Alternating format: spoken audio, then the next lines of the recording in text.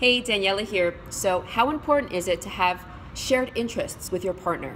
That's what I asked you, and your responses range from important to very important to like extremely important. And in this video, I'm going to share with you why that's wrong and why it's a cop out to blame your breakup, the demise of your relationship, on a lack of shared interests.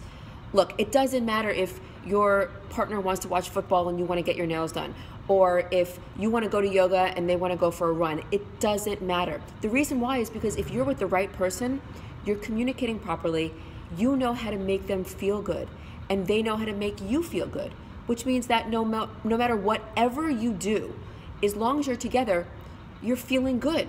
You're having fun, which means doing dishes can be fun, which means going over your taxes can even be enjoyable, which means that no matter what you're doing, you're actually feeling great. And that's why you get into a relationship in the first place, right? You want to lean on somebody, you want someone to support you, want someone to love you, and you want to actually feel good in their presence. And when you're with the right person, you do. It doesn't matter what you're doing, if you're doing it together or not, as long as you are in their presence, doing perhaps mundane things, you feel good, and that's the point.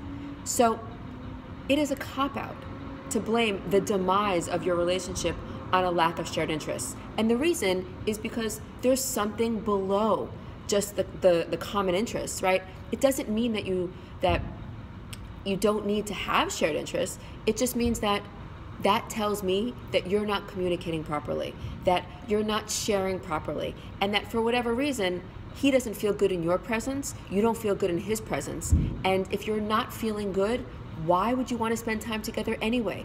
It's not the lack of shared interests, it's what's going on underneath, the communication, and how do you feel when you're around them, and how does he or she feel when they're around you? That's the real issue. And if that's coming up for you, that means that you've got to have a conversation. You don't have to necessarily find the best activity that will be interesting to both of you. You have to have a conversation. You have to get down to the base, the foundation of the relationship to see what's happening. So let me know what you think.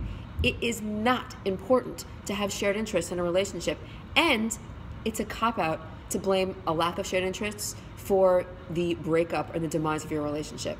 Let me know what you think here in the comments in my private Facebook group, and until I see you soon, take good care of your sweetheart. Bye-bye.